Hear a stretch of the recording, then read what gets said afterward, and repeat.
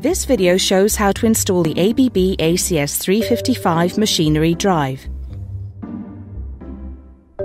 Start by making the work environment safe by switching off the power supply and securing the disconnection.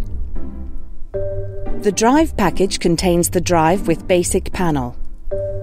In this video, we are installing the drive on the DIN rail with assistant panel and Fieldbus Fieldbus adapter. Disconnect the EMC filter grounding screw if you have an IT or corner-grounded TN network system. Prepare the clamping plate and the groundings with care in order to avoid radio frequency disturbances and to ensure safety of the complete drive system. In this example, we mount the drive to the DIN rail. To detach the drive, press the release lever on top of the drive. It is also possible to install the drive through the mounting holes. Please pay attention to the air circulation inside the installation cabinet. Check the user's manual for the cooling air volume to prepare sufficient air ventilation inside your enclosure or cabinet. To ensure the safety of the drive system, installation of the circuit breaker is required. Next, strip the input power and motor cables.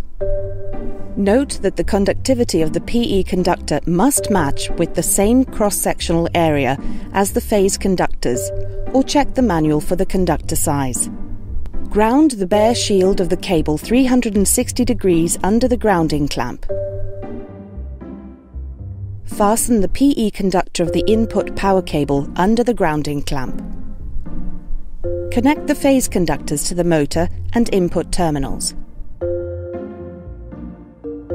After that, connect the phase conductor to the circuit breaker and the drive. Fasten the control cable clamps to the clamping plate. Pull the control cable under the grounding clamp and tighten the clamp.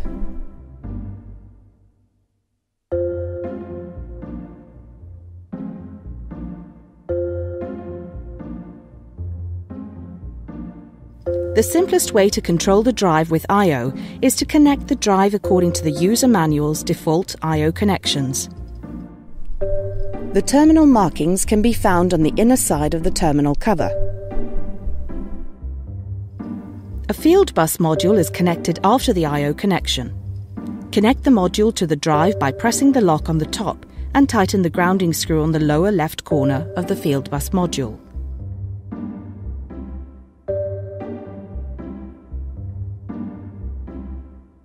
Open the lock securing the disconnection and switch on the supply.